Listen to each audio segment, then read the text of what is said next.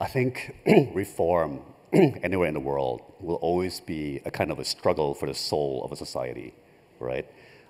And there's always going to be a tug of war between different factions.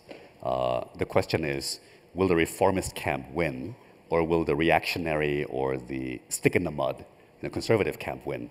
And I would argue that right now the reformist camp is winning. I think one thing I have to emphasize is we've had arguably 15 years of drift towards a certain kind of direction. And now we have to execute a huge U-turn, from inward-looking, protectionist to outward-looking, open, and so on. And I think I'm delighted that President Jokowi is starting to tackle the root causes. There's this great Ralph Waldo Emerson quote: "For every 1,000 people hacking away at the least of evil, you've got one person hacking away at the roots of evil." And and look, we're dismantling trade protections. We're, just in the last 6 months, we've canceled 3,000 district government regulations, right?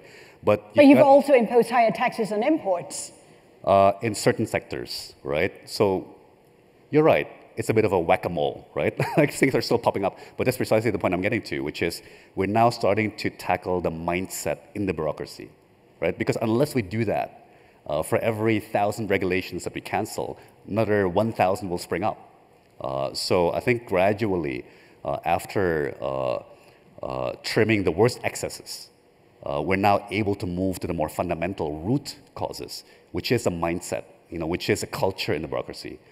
So I think bureaucratic reform is coming up very fast on our agenda. So you're pretty upbeat. Well, yes and no, right? Don't get me wrong. We face a massive challenge.